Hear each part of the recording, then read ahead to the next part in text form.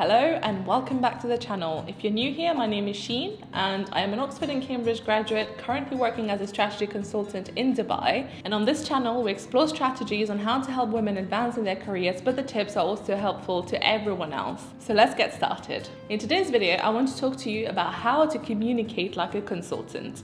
Now, what does that mean? I believe that in my short time that I've been here as a consultant, one of the most underrated skills that I've learned is communication. We learn so much about how to communicate with our team members, with our team leaders, with the clients and everyone else, right? And it is such an important skill because it shows how you come across, it shows whether you know what you want, and it shows whether you know what you're talking about. And this will impact the other person's influence of you and therefore how willing they will be to help you or to listen to you. So therefore, we definitely need to have this locked down. So the preferred communication skill for all consultants is the top-down approach. I'm sure that if you are anywhere in the ecosystem, you have heard of this before. And what we mean by this is start with your key message. This is so crucial for us. Start with your key message of your underlining summary of whatever you've been asked. Start with that and then dig deeper. It's always a pyramid style, right? We start with the key message and then we expand if needs to be expanded, right? But always start with the key message. This is because everyone cares about the juicy stuff. No one cares about the everything else. I mean, that's not true. They might care, but for them to decide whether they care about everything else, they need to know what is the key message here? What is the key takeaway? What is the key action? What is your key summary? We need to know that first, and then we'll decide whether we want to learn more, whether we want to learn a specific aspect of what you're talking about, but first, juicy stuff, right? And for me, that has been quite hard. Coming from a scientific background where all we care about is the supporting data, the supporting evidence. So we always start with, okay, so this was my methods. Even if you read at any kind of scientific papers or if you look at a thesis, it always starts with the methods, the aims behind those methods, and then it goes into the results. What did that bring? And therefore, what are the conclusions? So that's called the bottom-up approach. And for me, that's what I've been trained to do my whole life, right? So you always want to start with this because I've been trained that you will be believed, or you are more credible when you're showing the supporting data, the supporting evidence, and you're thinking behind, and then you get to the conclusion. But in the consulting world, in the business world, people don't have the time, first of all, and people are very to the point, and they just need to know what is the key takeaway. And I feel like it is such human nature as well, especially as a junior person on the team, when you're asked something, you want to show the effort that you put in, the extra mile you went to get the data, or how you had this like breakthrough moment while you were analyzing the data, and you want to show the effort, the blood, the sweat that went into the work, and then get to the conclusion.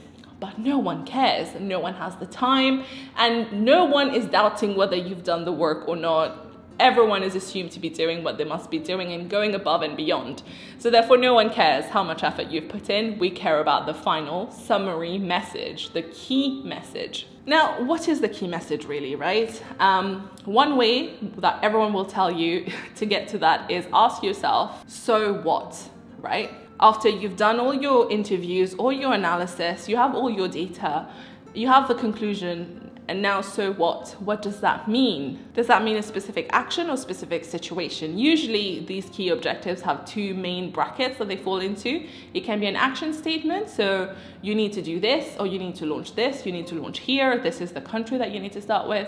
Or it can be a situation statement of, so we found that your problem lies here, or we found that this thing is not working. So it's a situation. And these are the two usually cases where you will have a key message from. But the best way to know that is to say, so what? Look at your data and say, so what? And this is useful even in interviews when you're doing case studies. Whenever they ask you to summarize at the end, the one thing that you need to ask yourself is the so what. So, okay, based on all of this, what does this mean for the client, or what does this mean for the person leading the team? And just start with that. So if it's an action statement, the so what will be the impact of that action that you're suggesting. Or if it is a situation statement, it's usually what has been the impact of that situation, or what has led to that situation, kind of thing, you know? So it's a bit of like my presence here as a consultant. What is the impact of the thing that I'm suggesting to you? Or what is the impact of the conclusion that I'm sharing with you? What does that mean for you? Why should you care? You know, this is it. So therefore, we always start with the key message. And then based on the key message, if you are asked to expand, you go on to the next level, which are the key insights, right? And you will have several insights that support the key objective. And then if you have to get into another level, each insight comes from a set of data, a set of interviews, and then you go into the third level. So it goes key objective, insights, and then data. But now, when you think about it, even if you go on to the next level in terms of insight, you might have different sets of insights there. So where do you start? You don't just blurt out things. This is one thing that you need to learn in consulting, is that everything needs to be grouped, everything needs to be sorted into some sort of order.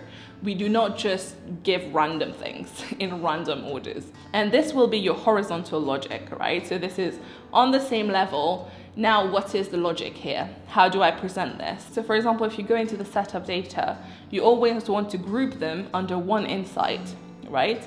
And now when you have different groups, you need to order them in some sort, whether it is chronological order, whether it is differentiated by products, differentiated by countries, but you need to have a logical reasoning as to how you present these groups in this particular order, right? It can't just be randomized. It needs to make sense. You know, it could be anything. It could be, if it's a product, it could be by color, it could be by the country, it could be by the most developed country to the least developed country. It could be by the time at which you were looking at something like that. There needs to be an order, okay? So therefore we've looked at the pyramid order from top bottom approach. We start with the key objective, the insights, and then the data. And then in the different levels, we go horizontal logic. You need to group and order. Now, to make this a little bit more concrete, we can look at a specific example, because I know that this could be hard to imagine, right?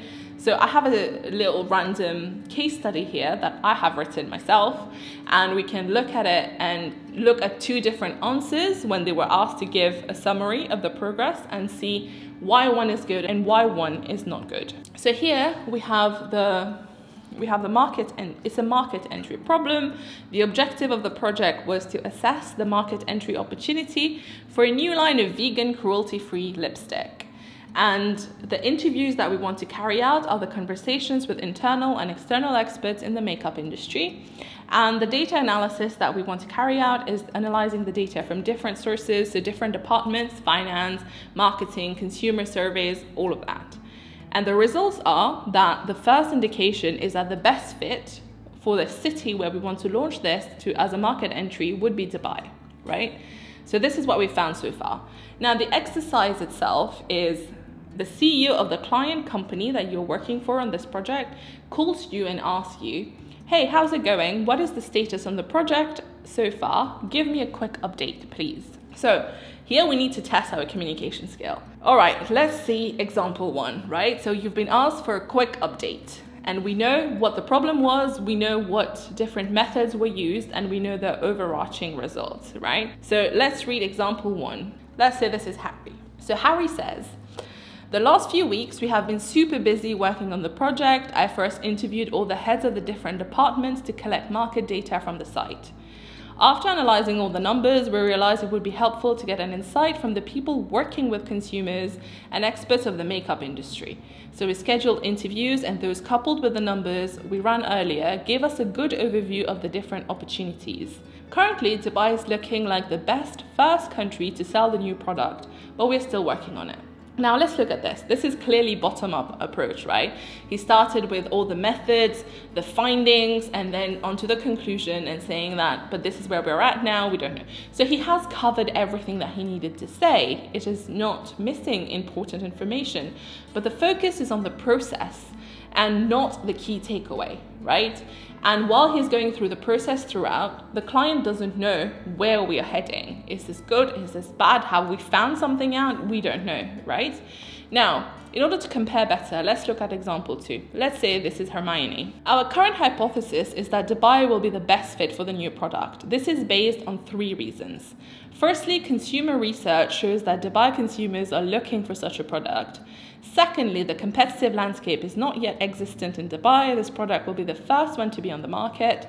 And thirdly, the distribution and logistics are already existent and well set up in Dubai for other products of the same client. Right? So this is on point. This is top down. Started with the key message, which is we found a city for you, which is Dubai.